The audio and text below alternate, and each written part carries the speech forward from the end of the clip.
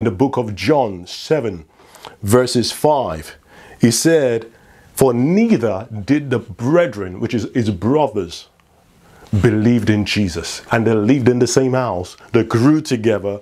They knew the giftings and everything, but because they were with him, they grew with him. They got over familiar.